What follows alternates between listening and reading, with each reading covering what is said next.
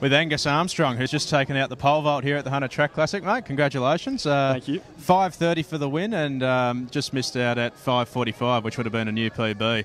How'd the night go, mate? Yeah, had a bit of a shaky warm-up. I don't know, it's still early days and still kind of getting those last few steps right. But I was happy to pull through in the end.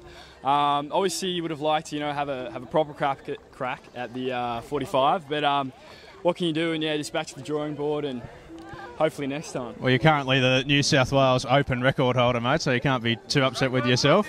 Oh, hang on, we've just had a camera failure. Lockie, come and give me a hand with that, mate. Hang on to that, mate. Sorry, folks, we're just muddling our way through here.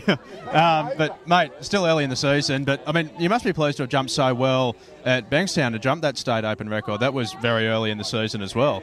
Yeah, no, huge thank you to all those at Bankstown, yourself included. Yeah, we've been training there for a while and just, had a really good block, and I guess it culminated in that jump. Conditions were great, and, I love jumping down there, but, I guess it's just a matter of building on that off a full runner, and then hopefully, just peaking for Nationals over in Perth and seeing how we go.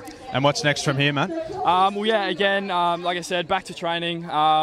I guess got New South Wales Juniors next week, and then it's kind of like 2 weeks off, 2 weeks comp off, and then we'll reassess after Perth, depending on how I go, because there is a possibility of competitions overseas. But I won't speak too soon, and just head down, bum up, and it's a very strong squad over there at the moment with Justra. It's all going well, mate. Congratulations. Thanks a lot. Great to see a good result tonight, and hopefully we'll see Angus back on the tour, looking to better his own New South Wales record.